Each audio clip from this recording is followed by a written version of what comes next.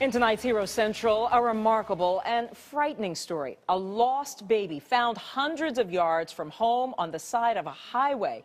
As Matt Pearl reports, it could have been far worse had it not been for one Madison County man.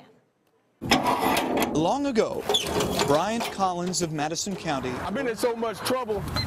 learned the value of choosing the right path. I've been in a lot of bad situations. But this past Friday, But I've never seen that. he found on the side of the road a chance to save a life. And when I got out, it was a baby almost right here. Almost in the highway.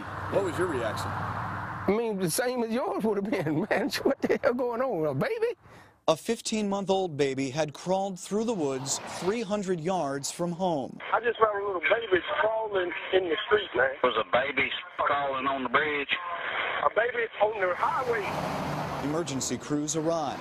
Police arrested the child's father, Timothy Pickens, and will likely arrest the child's mother as well.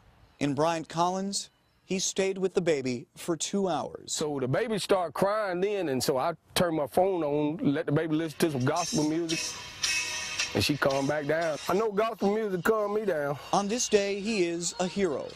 But Collins could never have saved the life of this baby if he had not, long ago, saved his own. I did 10 years in the federal institution for manufacturing cocaine.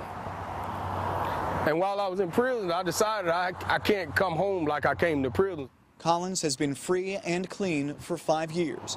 And it's in his new job as an auto repairman that he found himself here, on the side of the road, a baby's life, literally, in his hands. It made me feel good that I could, be in society and do good.